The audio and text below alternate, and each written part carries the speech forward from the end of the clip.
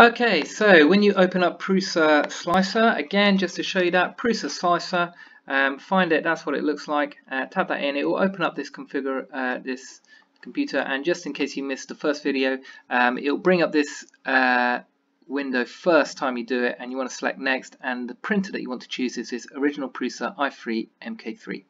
Not VS or anything else. Okay, select the 0.4 nozzle and then click next, next, and finish. Okay, so it will bring you up with the printer bed looking like this. Now, if you are printing with overhangs, this is what you need to do. So go to File and go down to Import, and you want to import your STL file.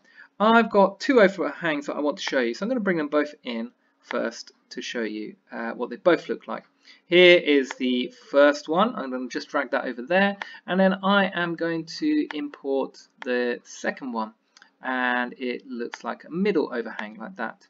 Okay, and there that one is. Okay, so the first thing we should do is place them on the bed in the right way that you want this to work. So if I was going to just print this one here, I would want to try and print it with no overhang. So instead of laying it flat like this, so select that, click on our button and select that point. Instead of laying it flat like that where it has these overhangs here, it would be better to lay it this way round so that it prints like that. Okay, now if you had no option for various reasons, you wanted to print something that still had an overhang over the bed, okay, like this, then you would take this item and you would come over here and you want to create a support. Now this support you can put on build plate only.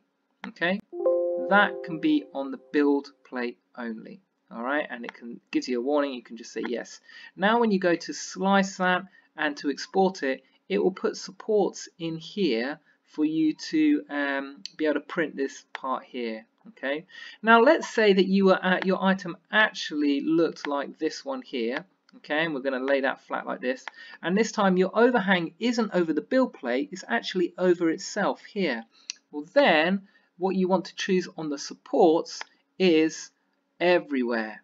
So that will put it on any overhangs on the build plate, but also any overhangs that you have inside the actual product itself. Okay, and then lastly, if you think that you want to just put in the supports yourself in certain areas, you can do this support enforcers only, and that is about being able to put them in yourself. But for the moment, the two easiest ways to start 3D printing is between an item like this, where you are either trying to put it around so that there are no supports by laying it on this side, or if you do have some supports, some overhangs, you want to put some supports in there, then you would use just build plate only.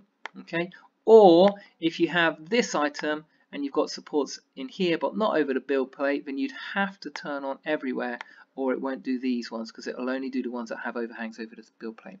So after you finish that, you can go to slice now, and then you can, once it's done that, you can see the supports that it adds in for both those. In fact, it would have been quite nice to actually show you if I had gone to support on build plate only.